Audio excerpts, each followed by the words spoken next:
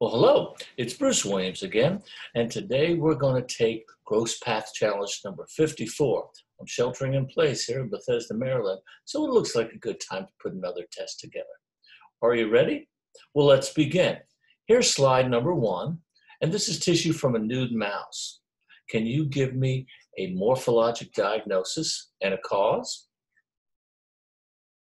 Well, time's up. I hope that you paused the recording in order to give yourself some time for that. We're looking at the liver. The liver is very moth-eaten. They're multifocal areas of necrosis, incorporating probably about 75% of the liver. So this would be a multifocal necrotizing hepatitis or multifocal coalescing hepatic necrosis. Either of those would be fine. Probably the best answer for this question is what was considered the scourge of nude mice colonies when they were first introduced. And this is polytropic mouse coronavirus or mouse hepatitis virus. The histologic lesion is widespread necrosis. And in these areas of necrosis, you can see multinucleate viral syncytia. Big cells are often necrotic themselves, which gives the diagnosis away. Polytropic mouse coronavirus will give you syncytial cells in a number of organs, including the liver and the intestine. I saw that when I was first a resident back about 30 years ago, but haven't seen it in a long time. It's been cleaned up and certainly cleaned up in these nude mouse colonies. There are a couple of other possibilities for necrosis in the liver of a mouse, especially a nude mouse. One that I would think of would be Tizer's disease, Clostridioides piliforme, which will cause widespread necrosis. You could probably come up with a couple of more, including ectromelia virus, a very rare condition, something you don't want to see in your colonies, and maybe a remote possibility would be a very hot gram-negative like salmonella in mice. But when you think about nude mice, I would put mouse hepatitis virus at the top of your list for hepatic necrosis. Okay, slide number 2 is tissue from a cat. Can you give me a morphologic diagnosis? Okay, time's up. We're looking at a somewhat alopecia. It's a fixed mass from the skin of a cat. We've lost the hair here, and it's been bisected.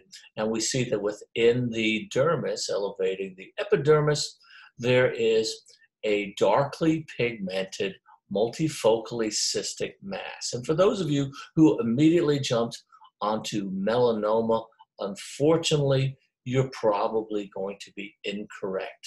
Obviously, the pigment distracted you, but the most common neoplasm of cat skin is a cystic and pigmented basal cell tumor. Some people call them trichoblastomas. They have been referred to in some texts as apocrine ductular adenomas. But the characteristic here are large areas of cystic necrosis as well as pigmented basal epithelium. So cystic and pigmented basal cell tumors are the #1 most common tumor of cat skin. If you call it trichoblastoma, I think you would be okay as long as you mention cystic and pigmented. Okay, slide number 3 is tissue from a chicken.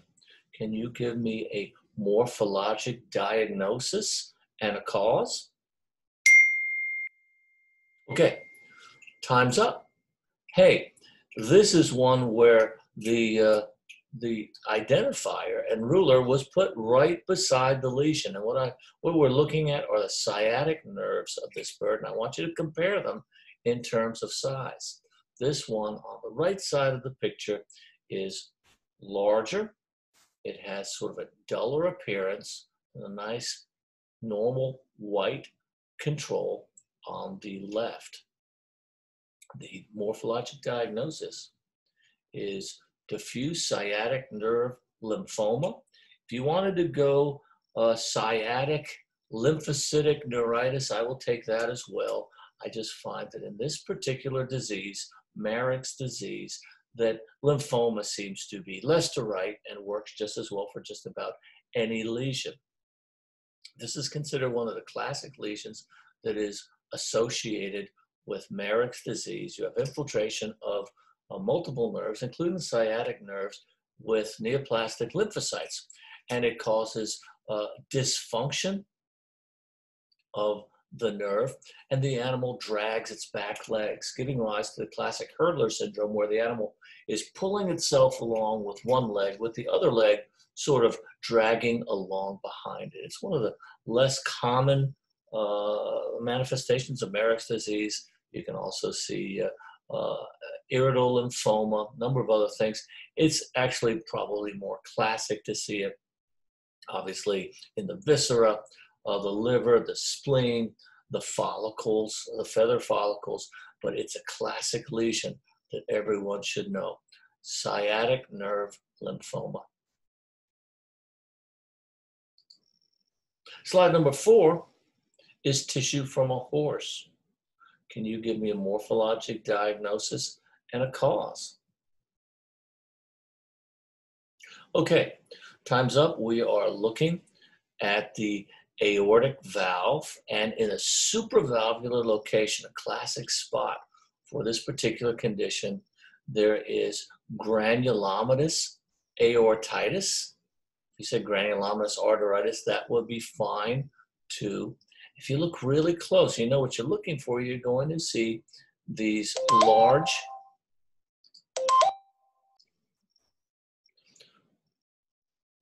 larval strongyles coming up here out of this granuloma. The morphologic diagnosis is a focally extensive, proliferative, and granulomatous aortitis with larval strongyles. This is a not uncommon lesion associated with Strongylus vulgaris. Normally they form the very typical granulomatous and proliferative lesions with a pseudoaneurysm or a outpouching of the wall in the cranial mesenteric artery, and they're pretty good about ending up there as 4th and 5th stage larvae before they migrate into the colon, where they live as adults. But occasionally they make a wrong turn. So you can see them here at the base of the aorta. They seem to get stuck above the tricuspid valves, and they don't progress. So this is a great spot for that. You can also see them in the renal arteries, rarely in the pudendal or the splenic arteries or other arteries of the caudal abdomen. They are red, especially the adults. They are hematophagous, or they ingest blood, which gives them a red color. Okay, granulomatous and proliferative aortitis with larval nematodes. Slide number 5 is tissue from a dog. Can you give me a morphologic diagnosis, a cause, and maybe 2 other lesions in this animal? Okay, time's up. Hey, we have another big red worm. Hey, this worm is red not because it's eating blood, but it is a spirurid. Spirurids are big nematodes, and they have a brightly eosinophilic fluid, which is in their it's in their pseudocoelom, or inside these animals. So spirurids of all types tend to be bright red for a different reason than the strongyles are bright red. This is not a blood vessel, okay? Very thick, has a wrinkled. You remember that the esophagus is always going to be sort of whitish on the inside. It has a very thick squamous layer because you are pushing partially chewed food, especially in a dog or cat. Esophagus can distend, especially in dogs, about 5 times its normal size because they bolt their food, and cats actually do too. So this is an esophagus. Don't mistake this for a large blood vessel. There aren't any openings for the nutrient arteries here, and this is what you expect, and you have a very thick muscular wall. Okay, but what we're talking about here is another granuloma. Morphologic diagnosis would be focal esophageal granuloma with spirurid adult. And this is an adult, not a larval form. And Spirocerca lupi is the spiroa that we are talking about in the dog. It is just generally transmitted by dung beetles or other beetles like cockroaches. And when the beetle is ingested and digested, then the larva will pass through the wall of the intestine and will migrate in the adventitia of the blood vessels, including the aorta, and it will move up to the esophagus. Remember, the esophagus and the aorta and the thorax are very close to each other. It will burrow into the wall of the esophagus and mature, and the adult worms will live in mucosal granulomas. The female actually will protrude from time to time. Her hind end from the granuloma pass eggs into the ingesta, and they will eventually pass out. And that's how the life cycle of this parasite is continued. Oh, I've got a fight going on over here. Well, it's a play fight with Smeegs and the kitten. But she's not very happy about that. Okay, so that's what happens when you record these at home. Okay, so I also asked you for some other possible lesions, and most of those have to do with aberrant migration by these parasites. Just like strongyles, they've got a pretty good GPS, and they usually end up where they're supposed to. Sometimes they end up in the wall of the aorta, and they will cause granulomas there. And you can actually see granulomas in multiple organs throughout the body when one goes wandering and ends up in the wrong spot.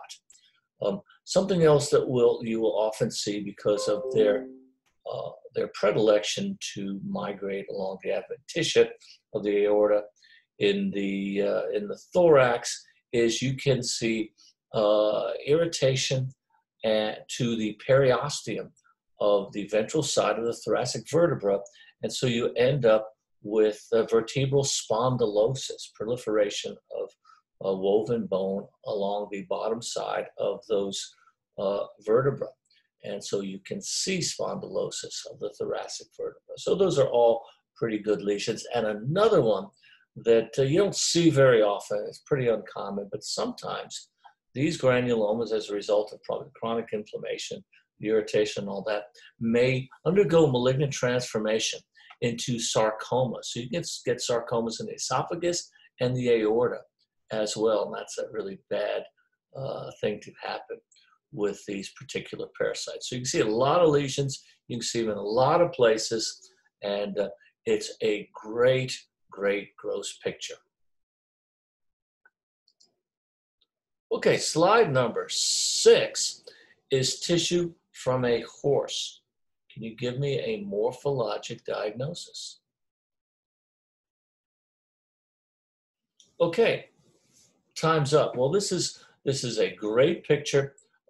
And when you look at this for a moment, you're thinking, I got no idea what I'm looking at. You know, you got some hair here, and there's some sort of cyst, and almost looks like a chicken foot up here, and maybe there's some pus, and it just doesn't make a lot of sense.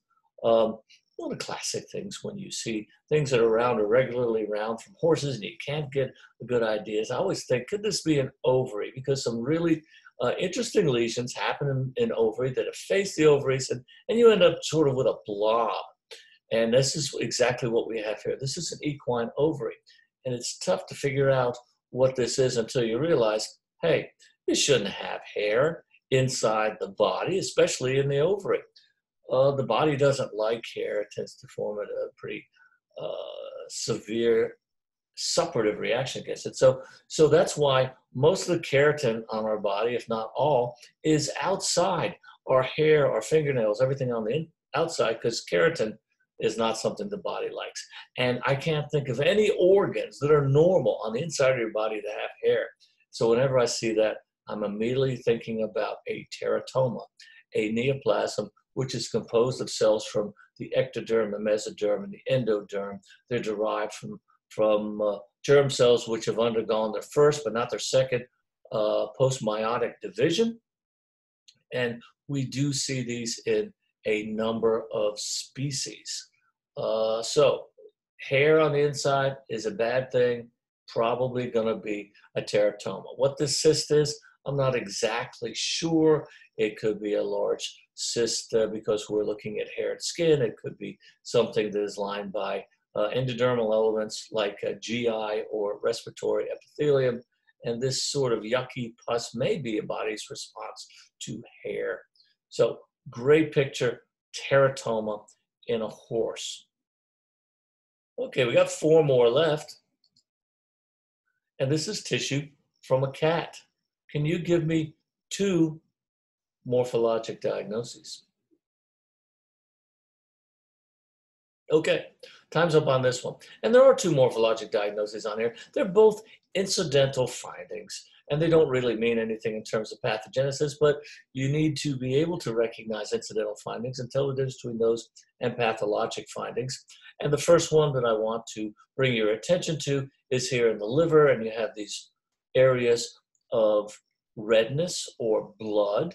If you're able to take a better look, you can see, and maybe you can get an idea because of this highlight, is that they are slightly depressed. And these are areas of telangiectasia or telangiectasis. And these are areas where we have lost little pockets of hepatocytes. They've disappeared. The areas have filled in with blood. This is an incidental finding that you'll see in cats on a fairly regular basis, especially older cats. That doesn't mean anything. You also see this in cattle as well. It's nice if there's a little bit of fat in the liver because they show up a lot nicer, and there is a little fat here.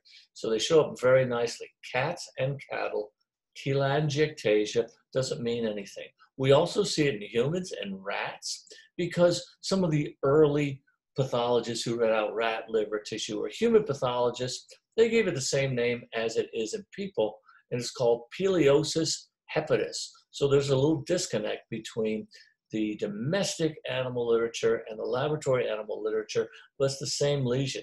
What caused these hepatocytes to die and go away? I can't tell you. We just don't know. But it's a nice lesion. And if we're talking about lipidosis, I didn't ask you for this one, but you can see the liver's a little bit sort of orangish, but see these little white foci? Those are little areas of fat in the liver too. Let us know there's a little bit of lipid. But the other morphologic diagnosis I want you to come up with was multifocal pancreatic nodular hyperplasia. Another common aging change in cats. And you can see all these little nodules. This is the normal liver or pancreas in between, and these little nodules. And if you looked at them under the microscope, they would be nodules that are expanding and compressing the intervening pancreas, but they look very much alike. They have a little bit of color change because some of them have too many zymogen granules, some of them have not enough zymogen granules, so they may be more red or more blue, but really this is an aging change and doesn't mean anything. It's not a neoplasm. Sometimes you will see islet cell tumors in the cat. They tend to be red as opposed to the normal pancreatic tissue because they're heavily vascularized. I don't see that there, but I see a lot of these nodules of exocrine pancreas hyperplasia. Slide number 8 is tissue from a foal. Can you give me a morphologic diagnosis? Okay, this is one you probably had to look at for a little bit, unless you've seen this before. And this is a pretty uncommon lesion in foals as opposed to other species, such as cats and hamsters.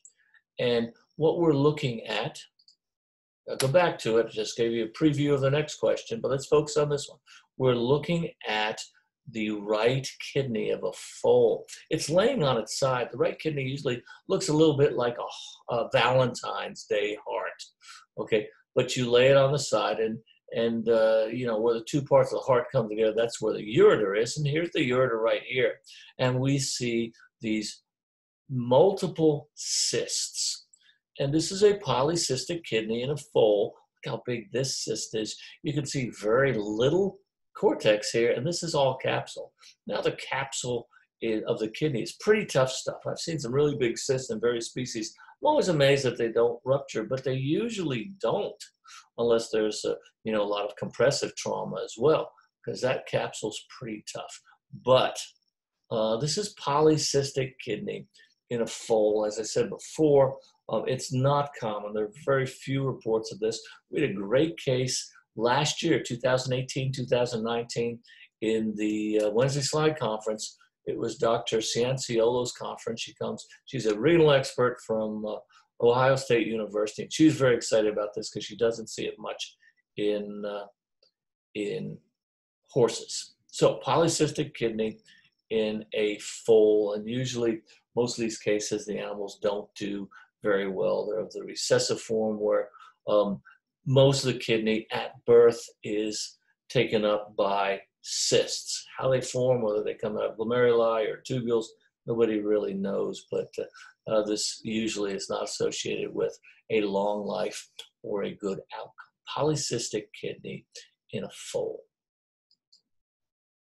Slide number 9 is tissue from an ox. How about a morphologic diagnosis, a cause, and name another organ that may have a similar lesion? Okay, time's up for this one. This one's a little tricky. I don't think it's too tricky. It's more just prioritizing your diagnoses. But what I see when I look at this section of intestine, probably ileum, is I see that the mucosa has these very intense folds, almost a cerebriform folding. Then we have this area right here, which probably represents a lymphoid tissue or a Peyer's patch. Same process going on there, but it's outlined very nicely. Okay, whenever I see this cerebriform folding, the first thing I'm going to think about is paratuberculosis or Johne's disease. The morphologic diagnosis for this is a diffuse granulomatous. I'll take enteritis, I'll take ileitis, I would even take colitis. Okay, now some people will say it's not really granulomatous, you don't see multinucleated cells. And if you said histiocytic, I will take that too. Because I'm relaxing here, it's Sunday afternoon and I'm going to be benevolent. I'll take a lot of stuff. But for me to take any of that, you've got to know that this is Johne's disease. Now, what makes this one a little trickier for me are two things. One, the nodularity. Okay, but I can't, ignore this cerebriform appearance to the gut. And the other thing that we have that you generally don't see is we see these areas of congestion. They're linear areas of congestion. And you can see this in the gut, especially the colon of animals who have had chronic diarrhea. And in some diseases, it was referred to as tiger striping. And tiger striping used to be a classic lesion of the colon in cattle with rinderpest. But it really is nonspecific. It's not classic for anything.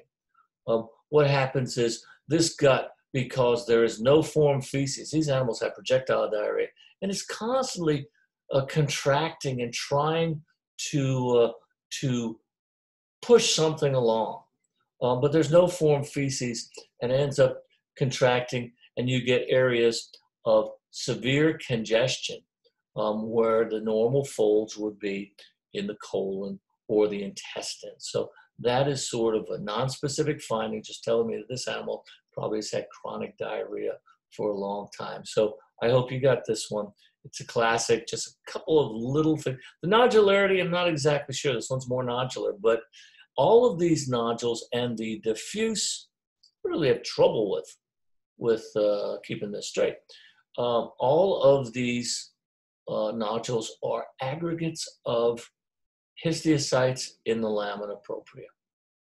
So it's still Johne's disease, and I'm sure probably everyone got this one right. Okay, we have one more slide, and it's tissue from a cat. And my cats have settled down over here. I got Smeeks and I've got the new one. I got Finn, who are looking at each other, but they have settled down. They're going to take a nap in the sunshine. And we have one more kitty cat right here. And we're the morphologic. I would like a morphologic diagnosis and name the condition. Okay, time's up. Here's a classic presentation of the eosinophilic granuloma complex in a cat. Now, the eosinophilic granuloma complex is a multitude of lesions, three very classic lesions, including indolent ulcers of the oral cavity, eosinophilic granulomas, which could pop up anywhere on the body. And then we have one that classically will show up, not always, but classically shows up on the back side of the back leg. And you get these areas. These are known, and the condition is known as a linear plaque. This is one that you may or may not, depending on the chronicity of the lesion, see a lot of eosinophils.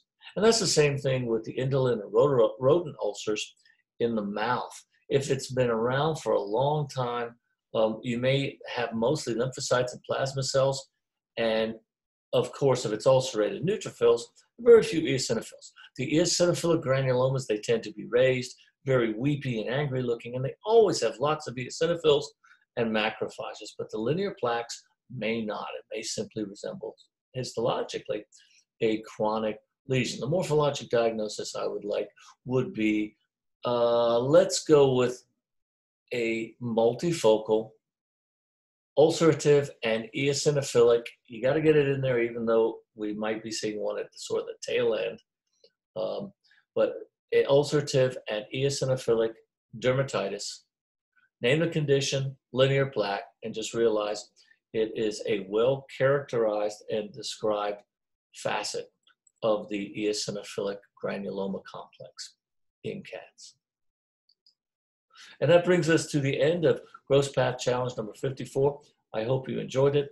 I hope that all of you are indoors, or if you are considered an essential worker, make sure that you take every precaution for socially distancing yourself, getting your work done, and then getting home so we can flatten the curve on this terrible disease.